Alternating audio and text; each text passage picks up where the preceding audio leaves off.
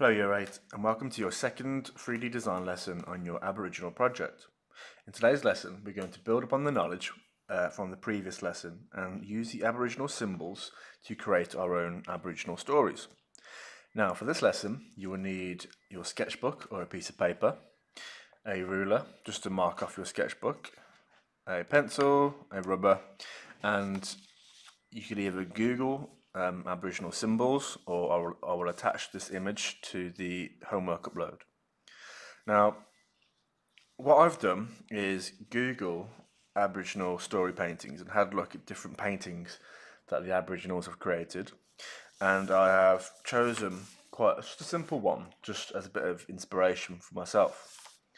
So looking at the symbols that I've got in front of me, I can see here that on these three circles, the lines connecting them, I've got a travelling sign. So circles are a resting place or a campsite. So I don't know, people have started from one campsite, moved and travelled to the next, had a rest, moved to the next and had a rest there. On the side of that, there are some is it men, a woman, could be a man or a woman, sitting at a table. So where's that symbol here? So two people sitting, so a circle, and the people sitting either side. So people sitting over the side there. So it might be a story of someone travelling or a family travelling, going somewhere. So we're going to create our own story. So move that to one side. What I've done in my sketchbook is just mark off 3 sections because we're going to make 3 different stories.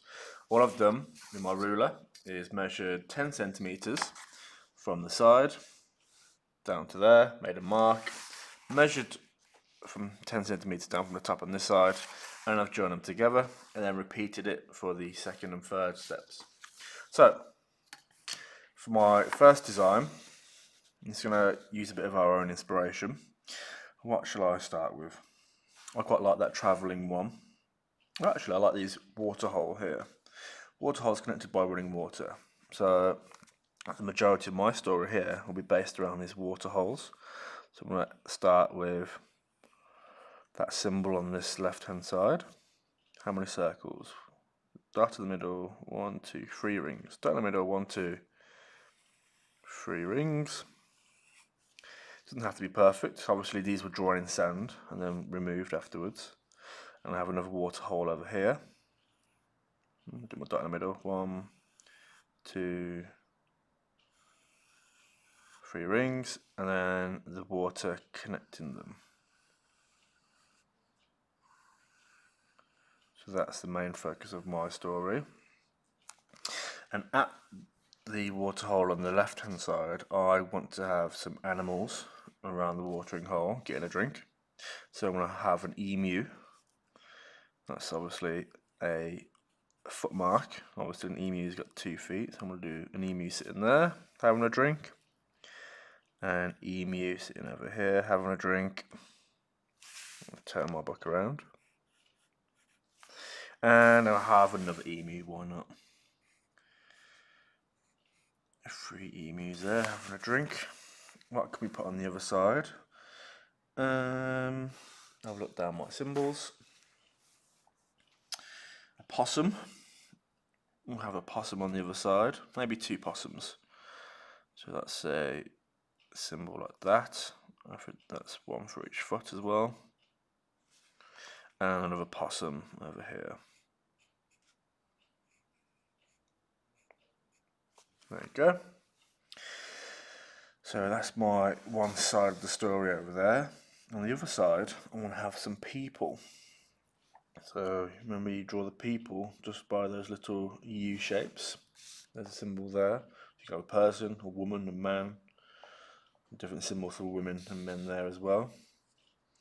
So I'm going to draw a person sat here, maybe a woman.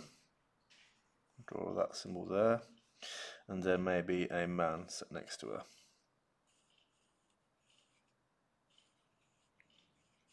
There we go. And maybe a little person, maybe they got a family.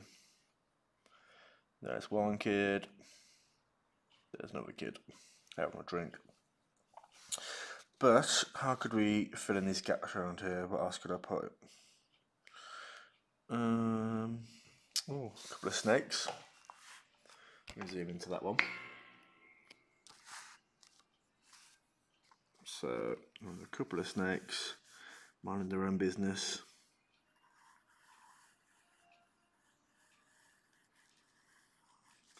Going that way.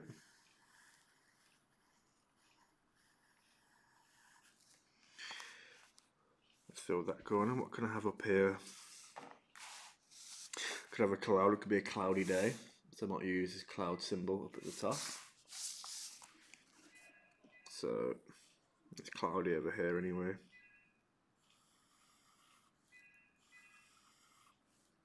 It's like a big Wi-Fi symbol. Pretty sure they didn't have Wi-Fi back in the day. And what have the animals got? Maybe they can have a bit of rain coming down for them. Poor animals. Anything else? Maybe some little ants, some little dots to fill in some gaps. Maybe the ants are crawling towards the animals as well.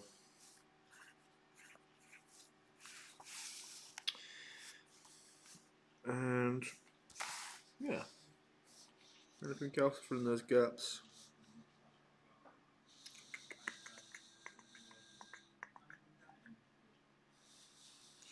I think I might have a little campsite up here actually. A little campsite is just very similar to the water hole. So we have a campsite up there.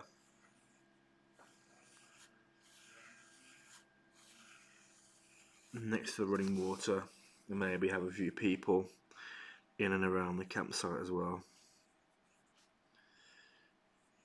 Don't have to be facing inwards, they can just all be, I don't know, speaking to each other either side. So literally, yeah, right, what I want you guys to do is create your own stories about what these people might be doing. Are they going on a hunt? Are they getting some water? Are they just minding their own business? It's up to you. But I want to see that you've used these symbols, took inspiration from some Aboriginal paintings, and create your own storyboards.